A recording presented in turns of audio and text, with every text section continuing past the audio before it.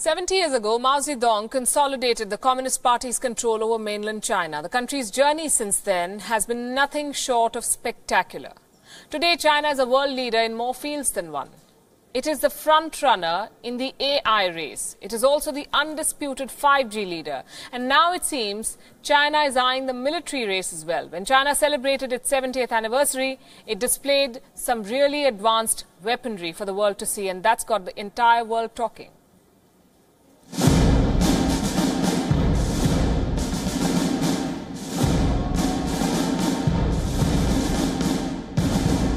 There was discipline. There was grandeur.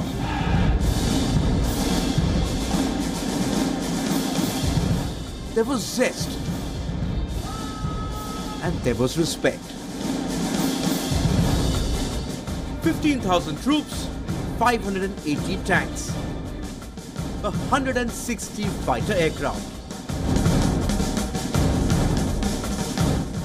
This is Tiananmen Square.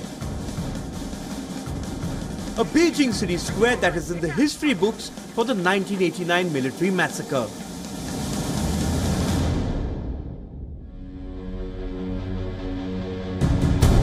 "30 years later, the same stretch turned into a showroom for China's military might. The People's Republic of China celebrated its 70th anniversary on the 1st of October. The Communist Party rolled out some of the country's most advanced weaponry.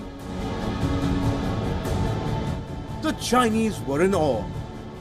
For the rest of the world, the alarms had gone off. Here's why. China paraded the DongFeng-17. It's also called the DF-17 Ballistic Missile System, or what many are now calling a threat to regional stability. This is the world's largest and most diverse missile force.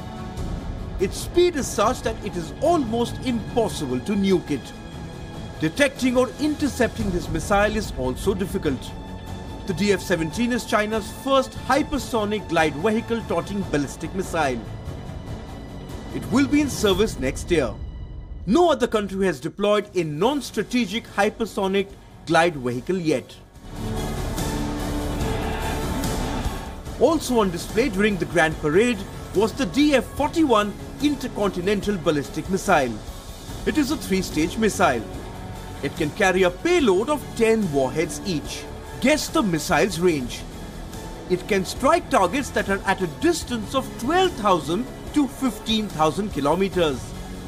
With this system, the US comes within China's striking range. Beijing to Washington is a little over 11,000 kilometers. Beijing to New York, around 11,000 kilometers again.